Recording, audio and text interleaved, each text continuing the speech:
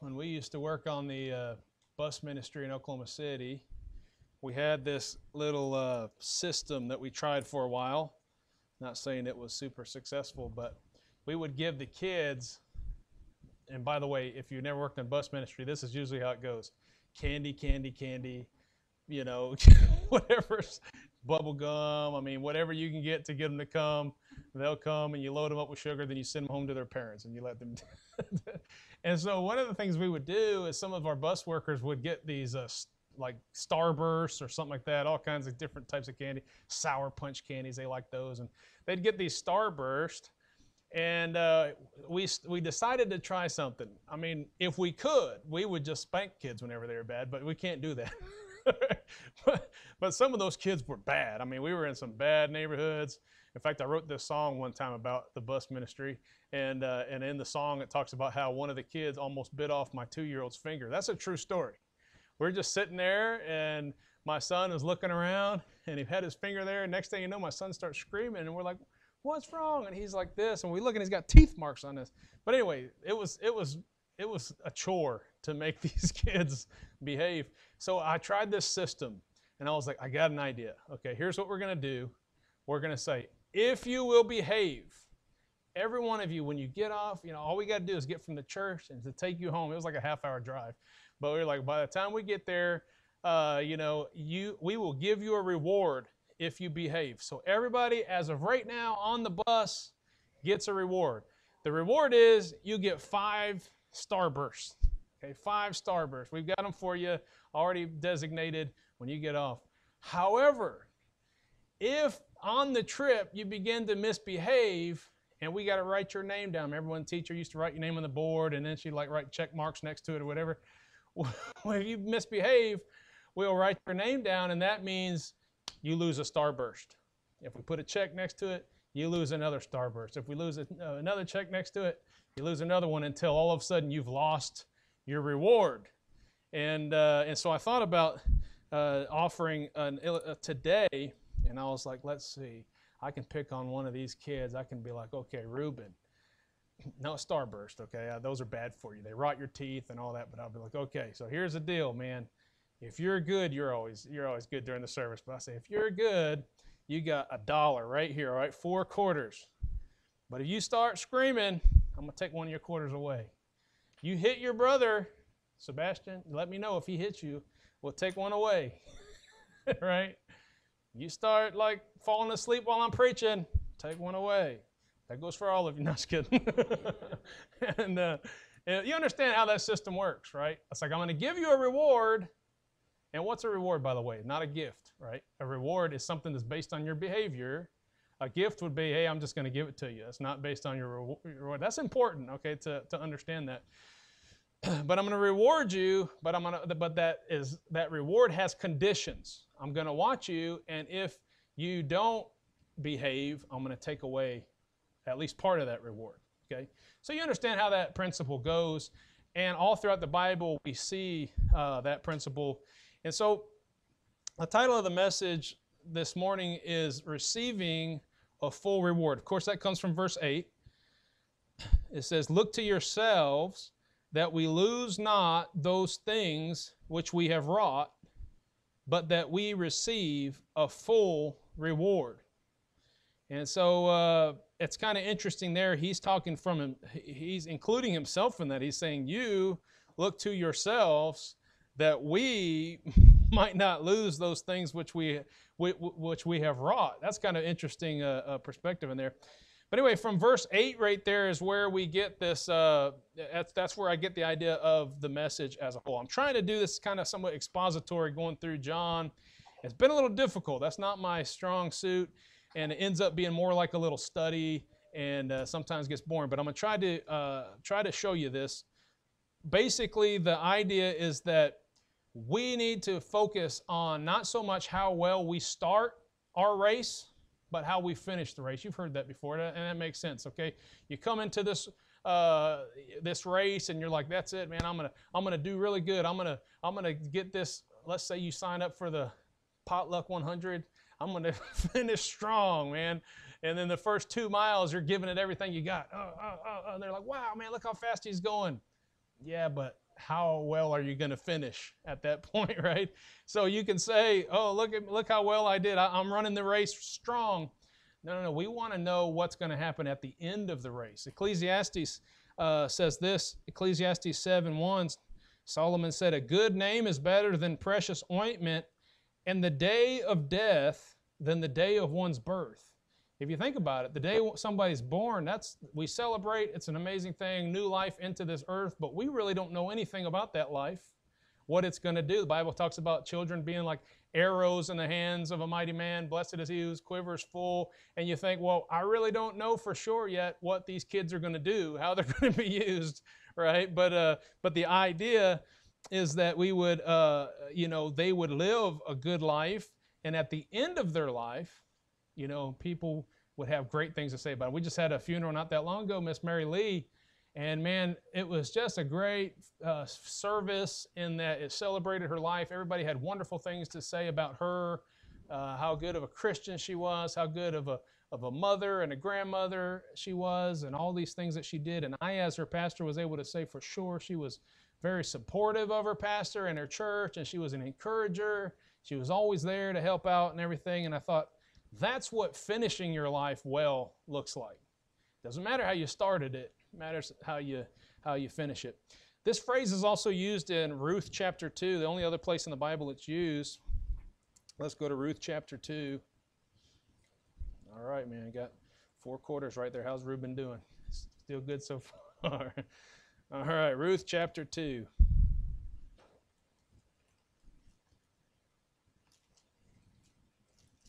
In chapter 11, and Boaz answered and said unto her, it hath been fully showed me all that thou hast done unto thy mother, all that has been done unto thy mother-in-law since the death of thine husband, and how thou hast left thy father and thy mother in the land of thy nativity, and art come unto a people which thou knowest not heretofore. And so she had sacrificed a lot for the Lord, really. Remember, she said, your people be my people, and your God my God. And her decision on this was following the Lord. So here's what he says in verse 12. The Lord recompense thy work, and a full reward be given thee of the Lord God of Israel, under whose wings thou art come to trust. And so she entered into the faith, and she entered into, serving the Lord. And Boaz said, let the Lord give you a full reward. And so that's what we're talking about. Some people in life, some Christians, it's like they realize that this life is just a vapor, and they realize that when I die, that's just the beginning of eternity, right? When I die, it's not like, okay, I'm gone, so while you're here, get the biggest toys you can, have the most fun, go out with a bang. No, because after this life, right, that's just the beginning. And so the Bible says in Hebrews 9:27, and as it is appointed unto men once to die, but after this, the judgment. And so we have to realize and live our life as though, hey, one day there's going to be a judgment, because there is. And sometimes I think people get it mixed up and they say, no, but we're not saved by works. Our works don't matter. Well, that's true, but there's still going to be a judgment. Now, there is a different judgment for believers than there is for unbelievers. Okay, the Bible makes that clear, and it talks about that in Revelation 20 and other places. And Revelation 20 calls it the first resurrection and the second resurrection. And at that first resurrection, there is a judgment. When Christ comes back, he gives his reward, before the setting up of the millennium. And so believers who are resurrected with Christ, whether in the rapture or rising up from the grave, whatever, they receive their reward. There's some kind of a judgment there called the judgment seat of Christ. After the millennium, there's another judgment called the Great White Throne Judgment. And the Bible makes it clear these are two separate things. Okay, but don't make the mistake of thinking that we're not going to be judged. We're going to be judged. Our judgment is just going to look a lot different because of the fact that we already got our gift of salvation. We accepted the free gift of salvation. Now what he's interested in is the reward. Okay? when it comes to the other judgment, they're saying, hey, reward me with eternal life because my works. And he's going to say, I never knew you, right? So that's total different judgment than the judgment that we are going to be part of.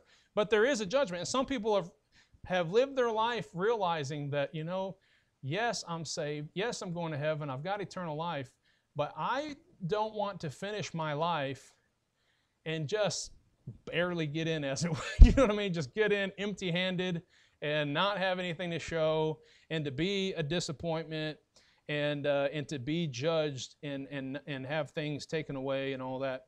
And so that's what the message is about in a nutshell. Verse 8 being the main verse we want to look at. So number one, we see here in 2 John, we see that he's writing to the elect lady. And there are basically two main schools of thought as to who is the elect lady talking about. And I'm not, I'll just give you both views because it's not that big of a deal to me which one you believe. But who is the elect lady? One view is this, that it could be talking about, referring to a specific church. And he's just calling the church the lady, right? The elect lady. And if you think about it, that kind of makes sense. I mean, there's often times where something is given a gender. In fact, when the New Jerusalem comes down, right, it's described as a bride adorning herself, right? And so even New Jerusalem is referred to as that. The song we sing, Rise Up, O Men of God, it says, the church for you doth wait, her strength unequal to the task. Rise up and make her great. See, I was talking about the church as a her. We do that. We talk about America sometimes as she, and so I suppose that could be a poetic way of saying it. Some have even insinuated that it could have been a kind of a secret way of saying it. It doesn't make a whole lot of sense to me, but like it was kind of a secret code or something like that. So, but others believe that this is actually talking about a specific lady who kind of had a church in her house. Now, don't let that trip you up because we see that actually a lot of times in the Bible. Look at Acts chapter 12. It doesn't mean that she was the pastor of the church. We know that that's not supposed to be the case. But Acts chapter 12 and verse 12.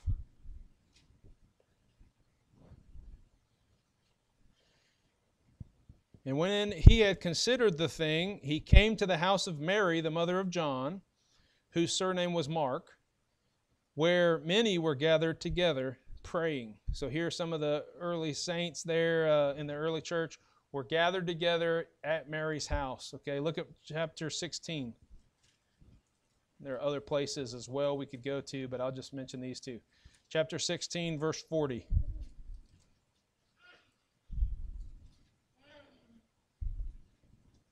And they went out of the prison and entered into the house of Lydia. And when they had seen the brethren, they comforted them and departed. And so, the brethren, again, were there in the house of Lydia. Like I said, there are some other places that we could go to. But basically, look, a lot of different people had land. They had houses, right? But it was also common for people not to have houses and to live with other people, to be part of their family. And so oftentimes, let's say somebody's husband passed away and they basically everything they owned went to the wife, she would still have that. I've heard stories of churches being planted where there was nothing but just a handful of ladies, who were single ladies, widows or something like that, and they just had this desire for a church to start. And so they started meeting together and having people come, and eventually they got a guy in there and a church sent a pastor to start it, or however it works out. But look, that could happen. And so perhaps he's talking about this church, and this lady is an influential person in the church. I don't really know, but whichever the case, here's what I want you to notice. Go back to the text there. The main thing to notice is that it says the elder, okay, that's talking about himself, the elder unto the elect lady, all right? So once again, I've talked about this in every chapter so far that we looked at in 1 John, and then now in 2 John, we see it again. John is talking to believers. He's talking to believers. Every time the word elect is used, It's talking about believers, all right? Now, interesting, believe is a verb, but it's an action. We have to choose to do it, all right? Believing is something that we choose to do. Yet people will say that the elect are people that God just chose, and He gave them faith, and they didn't have a choice really. God just chose them, chose some people to go to heaven, chose some people to go to hell. Don't believe that at all. And now the word elect and predestination and all that might trip some people up, but when you read it in the context of the Bible, here's what you see. Those people who choose to put their trust in the Lord, hey, they're predestined to be Christ-like. They're predestined to be followers of Christ, okay? Those who put their trust in the Lord, those are part of the elect that God's, talked about since the beginning of time. They're part of that group of people who are called the elect. So every time the Bible says elect, it's just talking about saved people in general. And so here, John, we find out the first point is this. John is writing to believers. We understand that. And not only does he talk about the elect lady, but keep reading. It says, the elder unto the elect lady and her children. All right, so whoever this lady is, or maybe they're symbolic or whatever, but the people in this church are a group of believers. They're saved people, okay, which is what a church is supposed to be, by the way. Happy if somebody walks in here and they're not saved, we can give them the gospel. That's great. But church isn't supposed to be a place where we just draw a big crowd of unbelievers and then preach them the gospel. We go into the world and preach the gospel, and then when they come to church, we have a group of believers who are growing and strengthening each other and encouraging each other to do the work, okay? So he's talking to a church here, a congregation of believers. Look at verse 4. I rejoiced greatly that I found of thy children walking in truth, as we have received a commandment from the Father. Look at verse 13. The children of thy elect sister greet thee. Amen. Now, if you back up to, let me see here, chapter 5 of 1 John, chapter 5, verse 4.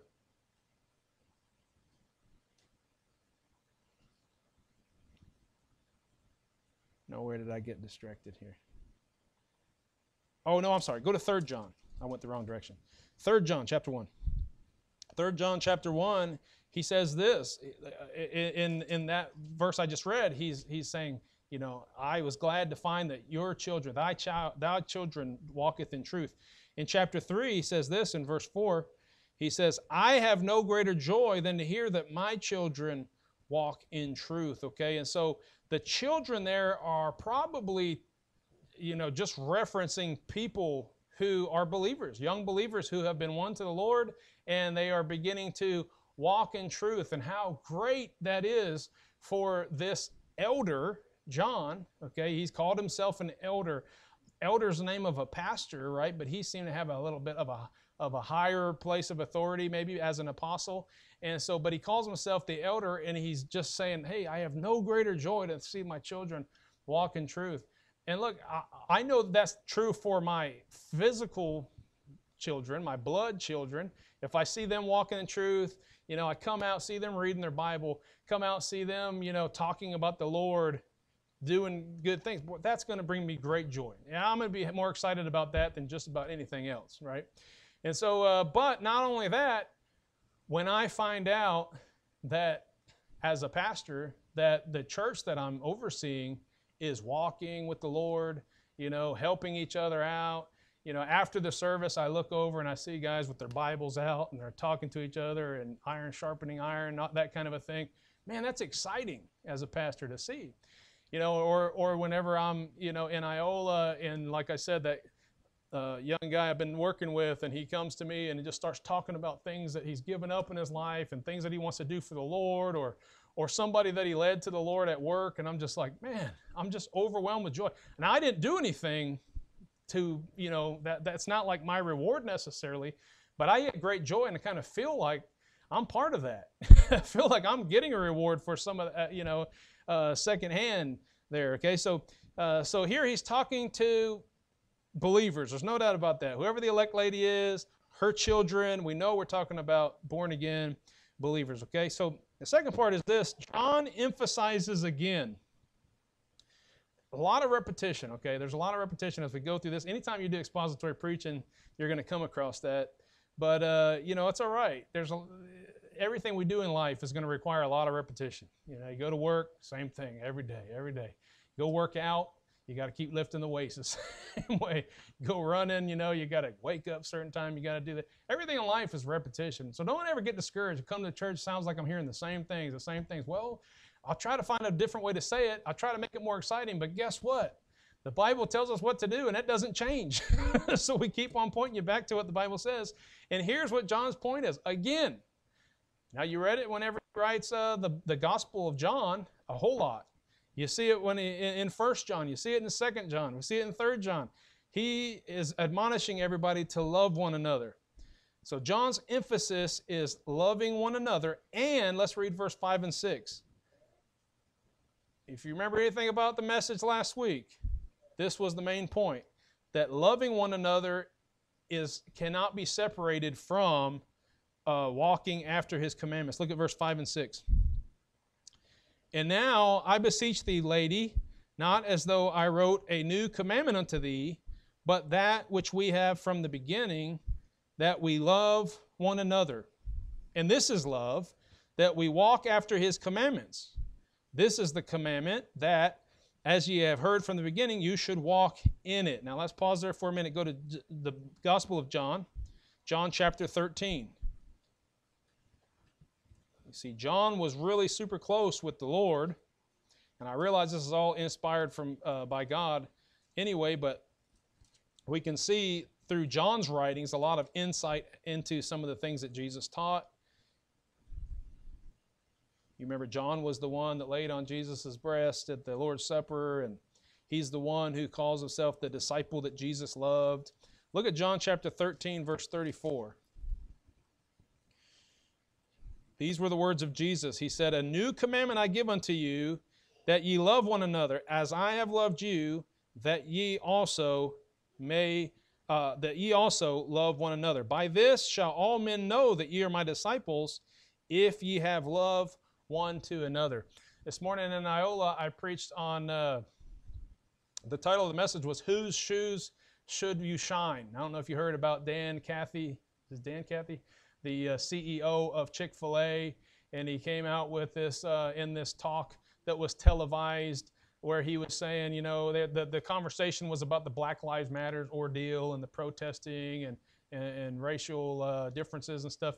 And so he actually got down, and there's this black rapper named Lecrae. I don't know if you've ever heard. I've heard the name, but I don't know anything about him. And he was there on the panel as well as they were talking this out. And at the end of the conversation, he gets down with this shoe polishing brush and says, you know, hey, what we need to do, you know, in reference to white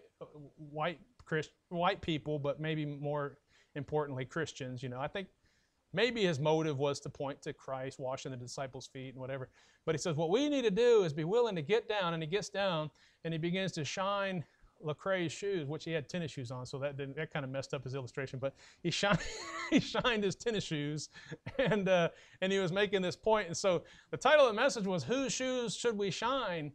And the thing that the Bible says, now I'm not saying it's wrong to shine somebody's shoes, but the thing that the Bible actually says in terms of loving one another, Jesus said to the disciples, he said, you know, as you have seen me do ye to one another. Okay? And all the commandments in the Bible as far as loving one another and being there to care for one another, you know, what we're really talking about is believers. All right?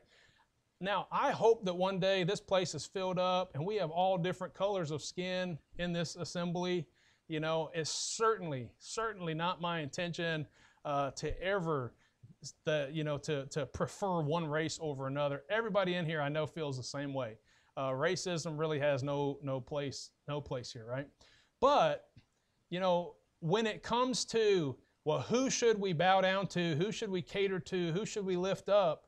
Right? It's not just like, oh, well, we owe this group of people something, or this group of people are demanding that we respect them or whatever. And there's nothing in the Bible that says, oh, so you just need to get down and respect them for. No. Here's what we do. We love the brethren. We take care of one another. Now, we love the world too, just like God loved the world, and he gave his only begotten Son, that whosoever believeth in him shall not perish, right? We go into the world and give the gospel. That's because we love the world. But we don't hang out with them, be part of them, do the things that they do. The Bible says, love not the world, neither the things that are in the world, right? And in fact, he calls you an adulterer, an adulteress, if you begin to be part of the world's philosophies and the world's ways. Hey, you're going the wrong way. We're supposed to be separated unto God. So as being separated unto God, we need each other, brothers and sisters in Christ, to lift each other up. And so therefore we love one another. And so anyway, that's kind of what the service was about this morning. And it was saying that we love one another. But we love one another. What's more important, if we provided service, because that's what that's actually is symbolic for, just serving one another, right? The Bible talks about serving one another. And so even if we failed at ever serving one another, it should be our desire, right, to serve the Lord. If the Lord was physically here, if Jesus was physically here, it would be our desire. I hope everybody in here would say, man, I want to be there right at the feet of Jesus. You know, if he needs something, I'm going to go get it. You know, if his collar's out of place, man, I'm going to be the first one to fix it. If he's got some lint there, I'm going to get it off. I'm going to polish his shoes, you know, because he's my Lord and he's my Savior, and we want to do everything. Well, guess what? Jesus isn't physically here in bodily form, right? But here's what he says: whatever you've done unto the least of these, my disciples, you've done unto me.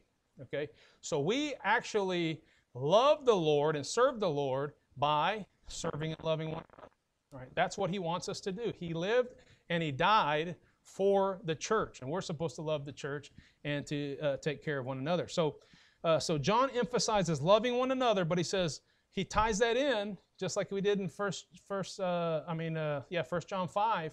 He ties that in with keeping the commandments. Let's look at that again. 1 John 5, 1 through 3.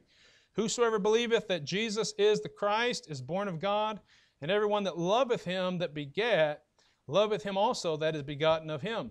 By this we know that we love the children of God, when we love God, look, and keep his commandments. For this is the love of God, that we keep his commandments, and his commandments are not grievous.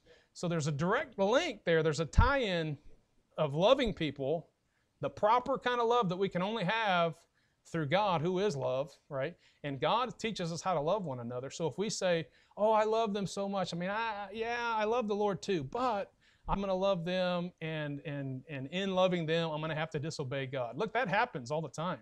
That happens all the time. Family comes in, and someone says, hey, I know I should be in church, but my family, has got this thing going on. And there are some times when people will say, I know I'm supposed to love the Lord, and I'm supposed to, follow him and forsake not the assembling of myself together, but I love my family, so I got to go do this. Well, what you're essentially saying is that it's okay to disobey God to show my love for my family. And the Bible says that's not love, right? I used the example last week about spanking. Someone says, well, I know the Bible talks about spanking, but, I just love my kids so much, I just can't bring myself to do it. Well, according to the Bible, you don't. In fact, the Bible says that if you don't chasten your children, you hate them. And so that doesn't mean that just totally defines you, but in that moment and in that action, you are not loving them. Loving them requires that we obey the commandments of God. So interestingly, he's also consistent in this. He also contrasts that the love of God and the love for others, our brothers and sisters, with not being deceived by people who preach false gospels. Look at verse 7 back in our 2 John.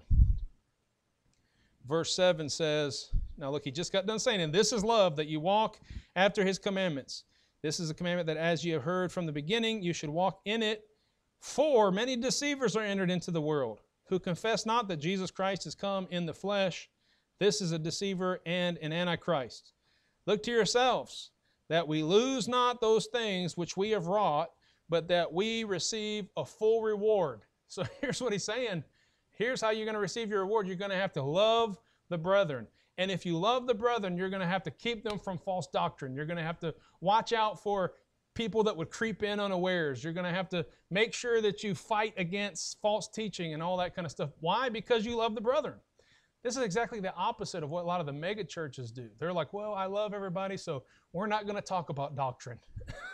who was given an example of they were at church and the guy, I think it was Brother Justin, said that pastor was getting ready to say something about the homosexuals, and he was just like, no, I'm not even going to go there. Well, look, what he probably did right there was grieve the Holy Spirit, and he probably demonstrated that he loved himself more than he loved the church, because he wanted to refrain from saying something because he didn't want what might happen if he offends somebody. And so really that shows that he loved himself more than he loved the church. Any pastor has to be careful not to do that, or any preacher. Okay, so he's consistent here because he did the same thing in 1 John 5. Look at 1 John 5:4. Again, he just got done saying, for this is love of God, that you keep His commandments, and His commandments are not grievous. For whatsoever is born of God overcometh the world, and this is the victory that overcometh the world, even our faith. Who is he that overcometh the world but he that believeth that Jesus is the Son of God? This is he that came by what? And he goes in and he talks about this. He starts talking about false doctrine. Okay, so it's very consistent right there. In fact, go down to verse 9. If we receive the witness of men, the witness of God, I'm in 1 John 5. The witness of God is greater, for this is the witness of God, which He hath testified of His Son. He that believeth on the Son of God hath this witness in himself. He that believeth not God hath made him a liar, because he believeth not the record that God gave His Son. So he's consistent, bringing these two concepts together, loving one another and walking in truth and fighting against false doctrine, okay? So something I didn't bring out last week as well, look back again to 1 John 5. These are so closely related that I can just kind of go back and add a few things. I don't think I brought this up at all, but last week, for the sake of time, I kind of skipped over this section. In chapter 5, look at verse 14.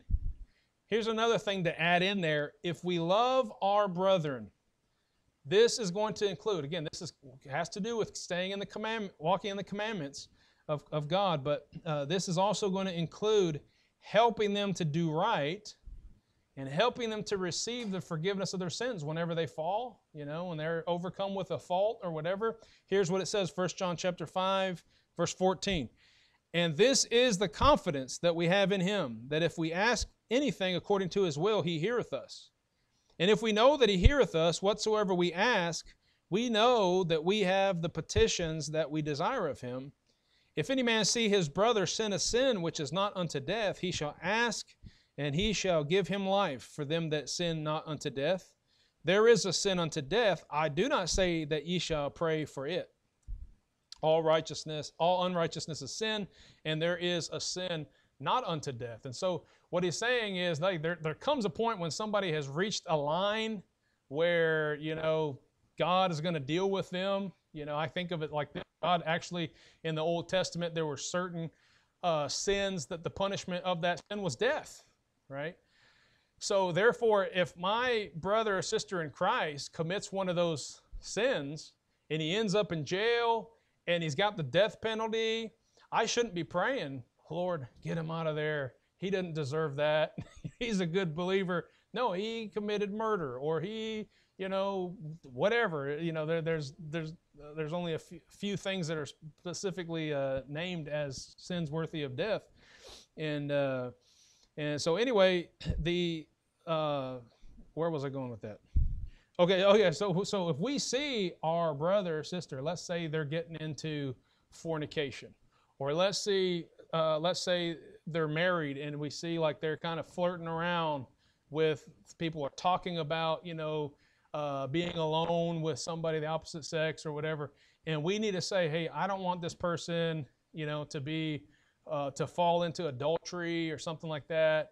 Maybe they're looking at things they shouldn't look at, or they're dealing. Look, we all have friends. Let's look at the world that we live in right now. We all have friends, or maybe even ourselves are occasionally tempted to get in the flesh when it comes to fornication, pornography, anything like that. So look, if we know our brother or sister are falling into that, it should hurt us so bad, and we should want so bad because we love them to get them out of that, that we'll do whatever it takes to get them out of that, and to pray for them. We ought to be praying for one another. And so I love it whenever I get calls from people saying, hey, pray for. Now look, I'm not the Pope.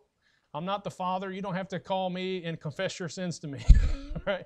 But if you're falling into sin and you're like, Brother Rocky, I need you to pray for me. Would you pray for me? I'm happy to do that. Like, I'm not going to, think less of you for that. I'll think higher of you, actually, because I know you're trying to get forgiveness, and I want to help you with that. That's something that the Bible says that we should do for one another. Okay? And then finally, John warns about the reality of losing our reward. That's where we started in verse 8. Let's read it once again. He says, look to yourselves that we lose not those things which we have wrought, but that we receive a full reward. Real quickly now, let me go through these verses. Matthew chapter 6. Matthew chapter 6.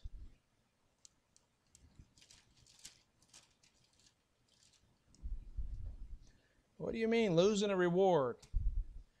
Well, if we don't do these things, if we're not loving one another, if we're not walking in the commandments, then we are likely to lose our reward. Here's something that Jesus said about not necessarily losing the reward. It's kind of like they never actually had the reward, but you can see here. Let's just read it and then I'll tell you.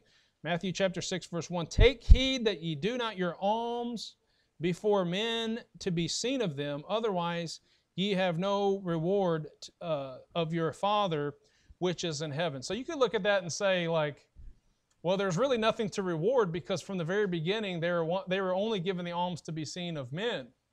And so there really wasn't a reward to begin with.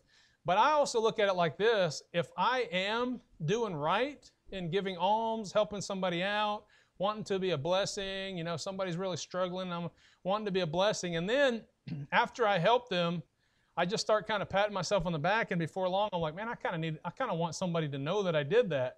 And so I try to finagle away to let everybody know about how I helped them. I just kind of accidentally let it slip, right? Because I want people to recognize me. Well, Jesus said, well, you don't get a reward for that. You got your reward. Your reward was, wow, he's such a good guy. He helped this person out. That's not a reward that's laid up in heaven. Those kinds of things are secret type things. Those are things that we do only for the Lord, not for our own reward and gratification here on earth. So Jesus talks about that.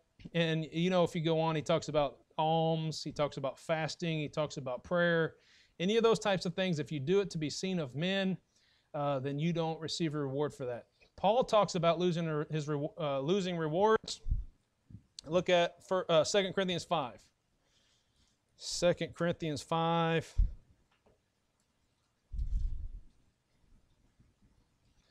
Great verse. For we know, again, writing to believers. Okay, this is important that we understand this. We're talking to Christians now.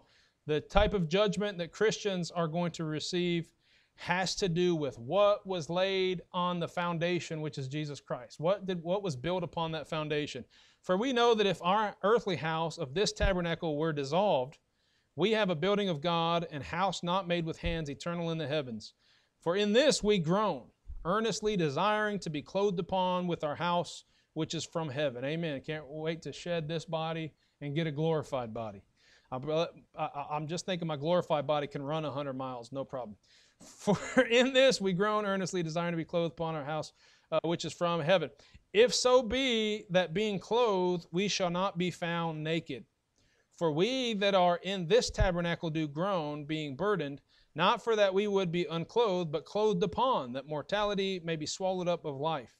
Now he that hath wrought us for the selfsame thing is God, who also hath given unto us the earnest of the Spirit.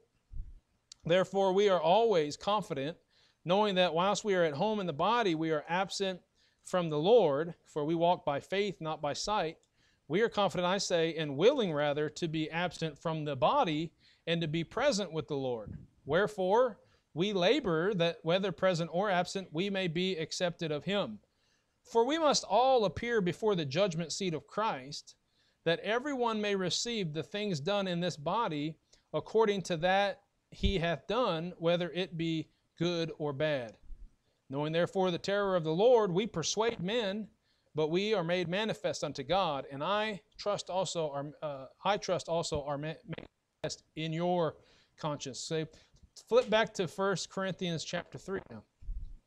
But he says right there, he says, we'll all appear before the judgment seat of Christ to give an account and to receive the things according to our works, whether they're good or bad. Okay, 1 Corinthians chapter 3.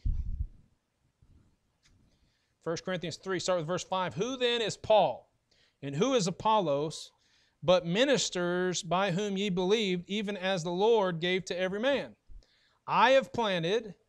Now, by the way, that's something he gave, right? That was a gift. That wasn't a reward. He's given to every man an ability, something you can do, a part in the ministry, all right? You got something that he's given to you, all right? That's not your gift. I mean, that's not your reward. That's just something he gave you. And he said this, I have planted, Apollos watered, but God gave the increase. So then neither is he that planteth anything, neither he that watereth, but God that giveth the increase.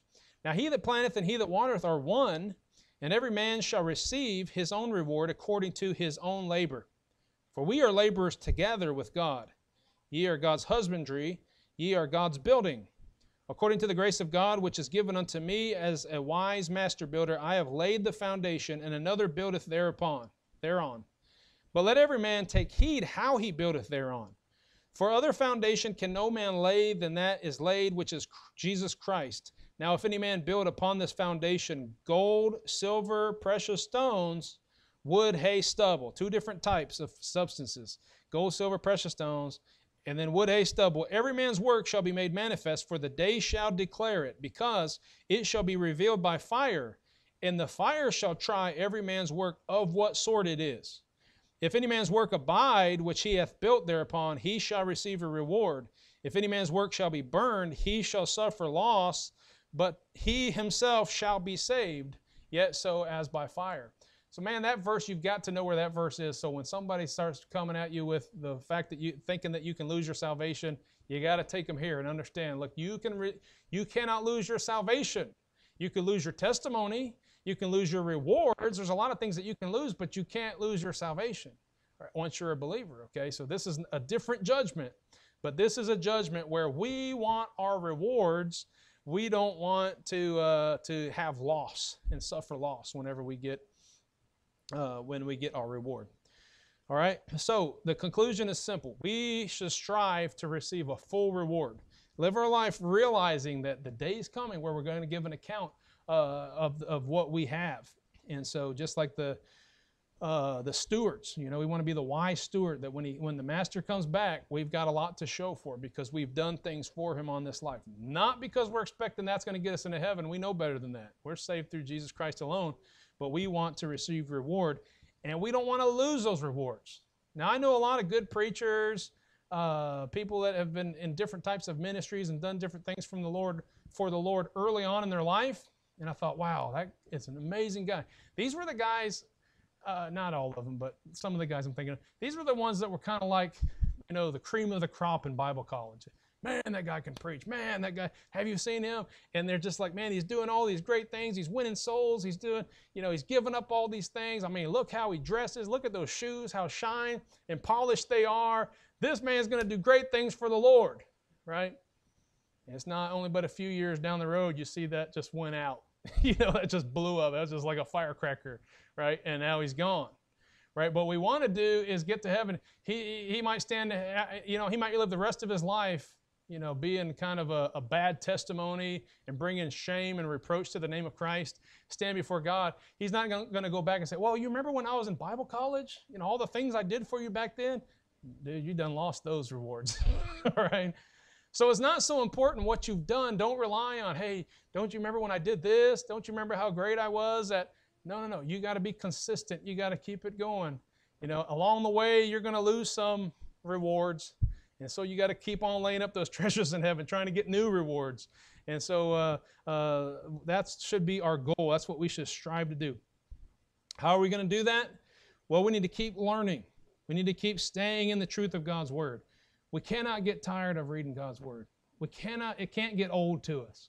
We got to, and it won't. If you're in it, and if you're actually putting in the time and effort, it'll just be like renewed all the time. It's the living Word of God. And once you make yourself do it, you'll be so glad that you did, okay? So we got to stay in the Word daily. We got to be refreshed, and so we need to follow His commandments and His commandments have to do with loving one another. And so those two go hand in hand. We need to keep investing in the things that matter most in this life. There's a lot of things you can do that aren't inherently evil, but they're not doing anything for the cause of Christ. We need to make our investments more about laying up treasures in heaven than what we do on this earth. Amen. Then finally, we need to keep doing the work for the right reasons. Don't do it to be seen of men. You'll lose your reward. You get a pat on the back, people will say, wow, what a great guy. You know, I love this church, that it's a soul-winning church, and we're seeing a lot of souls get saved. But you know, mark my word, it wouldn't take much for us to get big heads and start thinking, well, look what we're doing for the Lord, and lose it all. Lose all our rewards, you know, because rewards will then become people patting us on the back and saying, wow, look what they did, and then we just lost our reward. Okay, so we got to be focused and do the work, make the investments, but do it for the right reasons, not to be seen of men. We want to make sure when we get to heaven, we got full reward, just like Reuben, who got his full reward, a whole $1 for listening to Pastor Randall and not falling asleep or beating up his brother or sister. Let's go to the Lord in prayer. Father, we thank you so much for your word. Thank you for the life that you've given us. Thank you for saving us from the effects of our sins, ultimately death in hell. But I thank you, Lord, that you have forgiven us of our sins and you've given us eternal life.